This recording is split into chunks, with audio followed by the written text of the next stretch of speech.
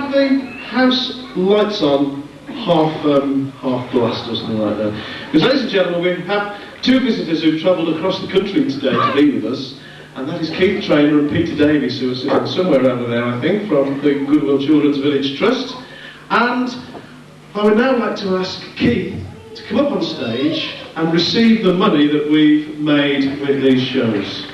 So, as Keith makes his way to the stage...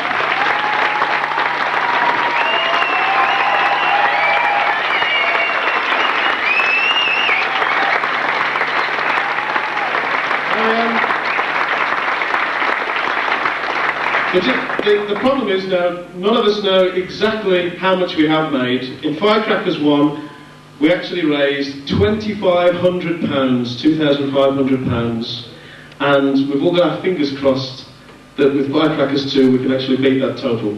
It has been a more expensive show to put on, but I think we've come to the moment of truth. So if I can ask Dean, wherever Dean is, to step forward, and he's got the document in his hand. So, Dean, over to you. On behalf of West Mercia County, the Firecrackers crew, we'd like to present you this cheque. Thank you very, very much indeed. My hat. Just look at that.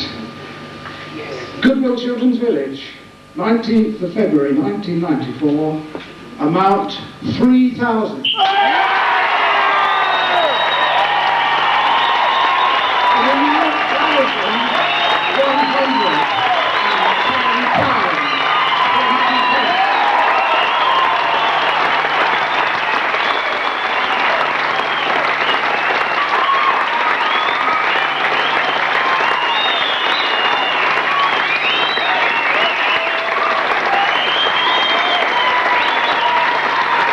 Everybody on the feet, please. We see you out there. Everybody on the feet. We want you dancing.